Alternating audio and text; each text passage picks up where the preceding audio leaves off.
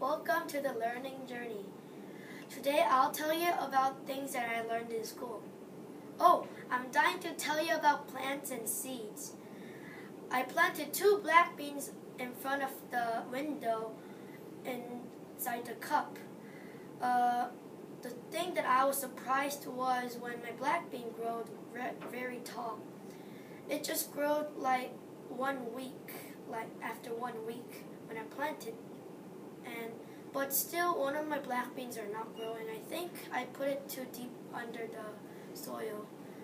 So I tried to take it out, but Miss Chris told me that I'm gonna harm my plant that is growing. So I gave up. I was sorry about my black bean, but I needed to do that. So, and I'm learning about flowers.